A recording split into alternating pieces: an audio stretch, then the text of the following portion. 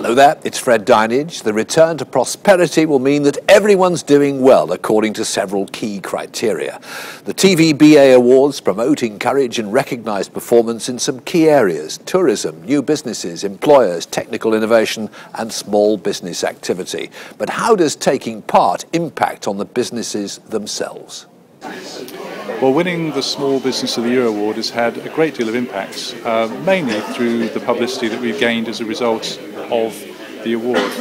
And I'd encourage anybody that's thinking about how they can promote their business to consider entering for an award like this, because the publicity you can get as a result is fantastic. It's nice to be involved in what goes on within our local business community, and winning an award as a recognition of a local business there is very important for us within our local standing.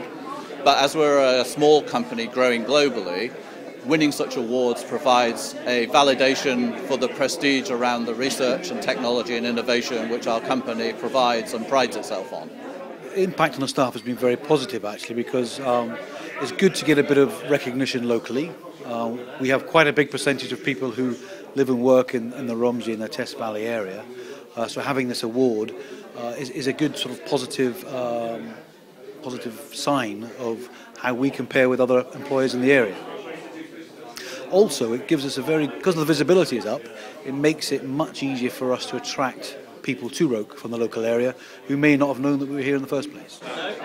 The award we actually won was Best New Business of the Year, okay, so it was specifically designed for a young business that had grown in adverse conditions, or someone who had come through something quite stiff. Obviously, doing recruitment in a recession is probably about as hard as you're actually going to get.